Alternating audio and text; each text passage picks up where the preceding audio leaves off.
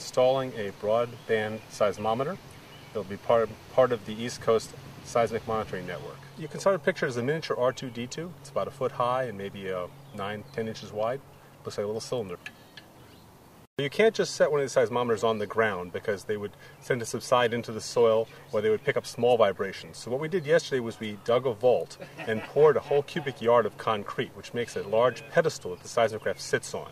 And for that pedestal to move, the whole earth has to be moving. So it picks up the large vibrations coming from far away and large vibrations that are close by, but not small stuff.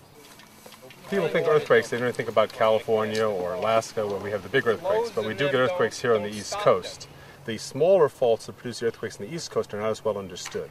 And unless you have seismometers that are close to where the activity is, you can't track them down. There are actually far fewer seismometers because most of the budget for seismometers goes to the West Coast monitoring. There's actually very few in this particular area of the country.